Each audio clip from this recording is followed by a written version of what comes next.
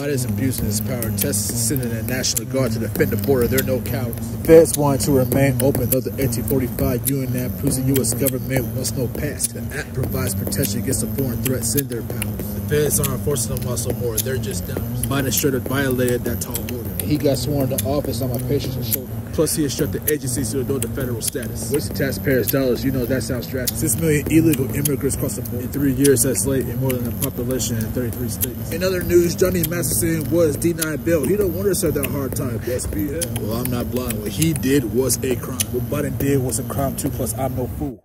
I'ma chill though. I'ma chill. She broke up with you, huh?